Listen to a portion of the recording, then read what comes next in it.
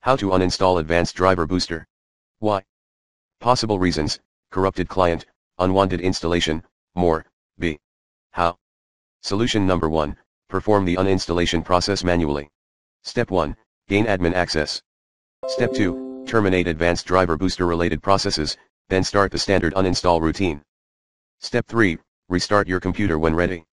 Step 4, optionally clean related projects, components, or software remains. Follow me, exactly. See solution number 2, try the recommended Uninstall Tool Pro in the description area, if the solution number 1 failed to work for you. Tip: please PM me if you need further assistance.